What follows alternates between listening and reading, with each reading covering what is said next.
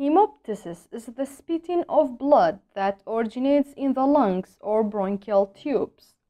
Irrespective of the amount, is an alarming sign and patients nearly always seek medical advice. A proper history should be taken that is true hemoptysis and not hematemesis or nose bleeding. In mild hemoptysis, there is a small amount of blood or sputum streaked with blood disappears on its own. Massive hemoptysis is when there is so much blood that interrupts breathing.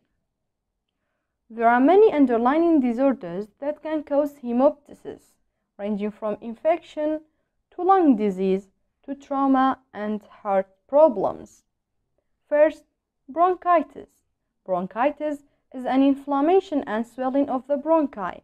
It is a common cause of hemoptysis that results from recurrent coughing that irritates and eventually breaks down the mucosal lining of the airways. The hemoptysis is usually mild and often associated with a purulent sputum, which is thick, opaque, yellowish-white discharge, low-grade fever, and occasionally wheezing. A chest X-ray is usually normal. The patient is usually prescribed cough suppressants and antibiotics. Second, tuberculosis and other mycobacterial infections. A mycobacterium is a type of bacteria that causes a variety of infections, including tuberculosis. A mycobacterial infection can destroy pulmonary tissue, usually by forming cavities in the airway walls. The hemoptysis that results is usually mild to moderate and may be associated with other symptoms, including unexplained weight loss, cough, purulent sputum, thick, opaque, yellowish-white discharge, and a history of mycobacterial exposure. A chest X-ray usually shows signs of infection, including a visible cavity, and the mycobacterium should be microscopically visible in the patient's sputum. Third, bronchiectasis. Bronchiectasis is a chronic dilation and consequent infection of bronchioles and bronchi that results from obstruction in the bronchi. The dilation results from damage to the surrounding supportive tissue and is usually a result of infection or fibrosis. It may be associated with copious amount of sputum, clubbing of the fingers.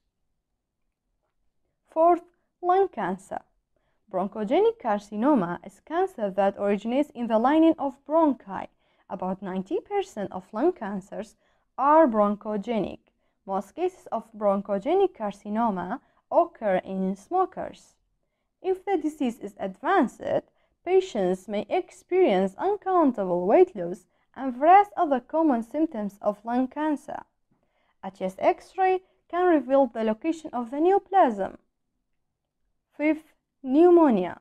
Pneumonia is a lung infection caused by a variety of pathogens. As the lung tissue tries to protect itself, the lungs fill with liquid and pus. In addition to hemoptysis, other symptoms include a high fever, cough, and chest pain. Sixth, mitral stenosis. Mitral stenosis is narrowing of the mitral valve, can lead to very mild hemoptysis, which is pink, frothy sputum with mild traces of blood. Other symptoms associated with it include orthopnea, paroxysmal nocturnal dyspnea. About history, first, color and consistency of the blood, which is usually bright red and frothy, and it is different from hematemesis that usually shows brown or black blood. Specifically, if it is purulent sputum mixed with blood, more likely to be an underlying pulmonary infection. If without pus, this probably tuberculosis or cancer. Second, associated symptoms, which is usually respiratory symptoms, such as a cough and others, which is related to the causes. And this is different from hematemesis, which is associated with nausea or vomiting. The important question involves the patient's history of smoking and other cancer-related risk factors.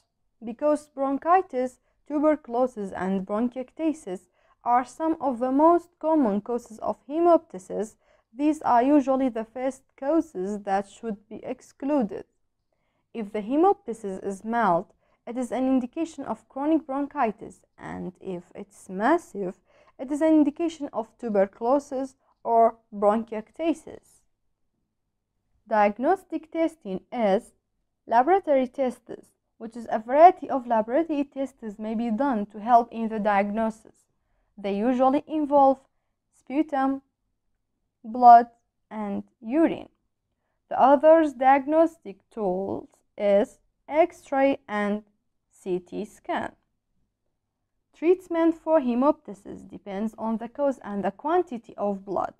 Infrequent mild hemoptysis usually doesn't require specific immediate treatment, but it should always be thoroughly investigated in case the underlying disorder is life-threatening. Massive hemoptysis is a medical emergency.